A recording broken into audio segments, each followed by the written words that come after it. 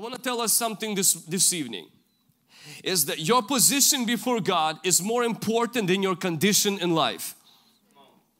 Your position is what you get when you get born again as a Christian. That position is this, is you become a child of God. This position is invisible.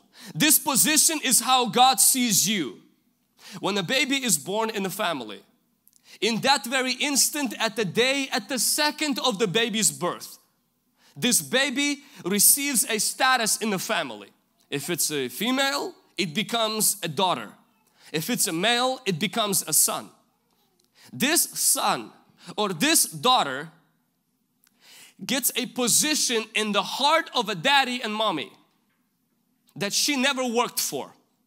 This position is invisible. If you walk into the house, you won't see nowhere written, she is our daughter. But if you stand in the house long enough, you will see parents running around like there is no tomorrow to take care of this little infant who has a highest position in the house that she or he never worked for. It came as a gift.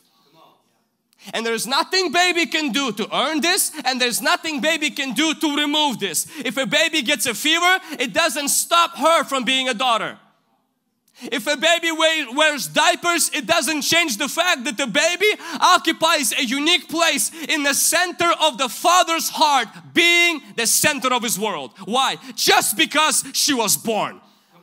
Did not wash the dishes, did not vacuum the floors, didn't wash the car, did not cut the grass. Just because I was born, I already have a position in the heart of God that I cannot deserve or earn. Can somebody say amen?